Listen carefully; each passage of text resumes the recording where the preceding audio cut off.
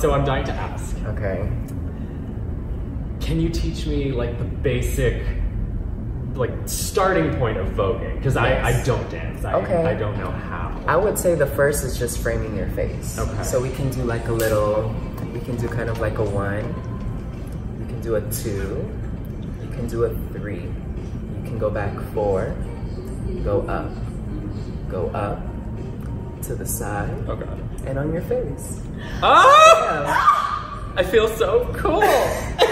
So it's all about framing. It's almost thinking, it's literally voguing is, its itinerary is using poses as your movement. Right. So it's a dance form using poses as a movement.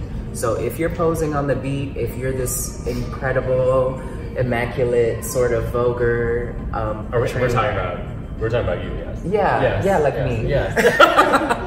You know, you're just feeling it. In this moment, you are your best self. No one can mess with you, no one can touch you. So when you see a voguer on the floor, it is the highlight of the night.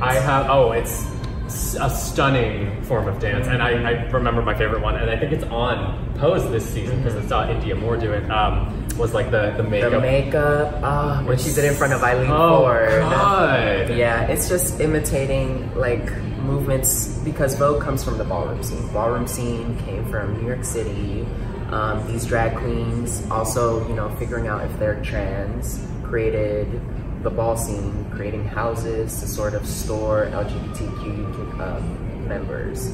So within this, they're looking at these magazines, and this is the life they want to live, but they know they can't reach it.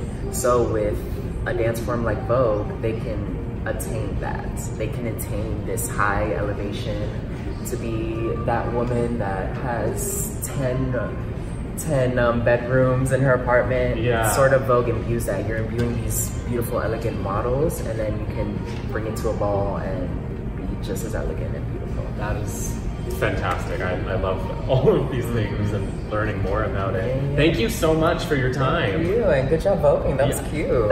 Just, you know, trying. See, it's just about... I'll get better. Next come time, through. Next time I see you, I'll we had an absolute workshop, so, you know, next time super. I'll just part 2. I'll dip. Dip, yes. Not a death drop. No, RuPaul created a death drop. It's called a dip. Look it up.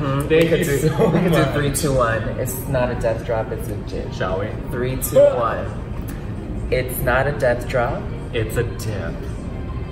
Work. Bye, guys. Bye.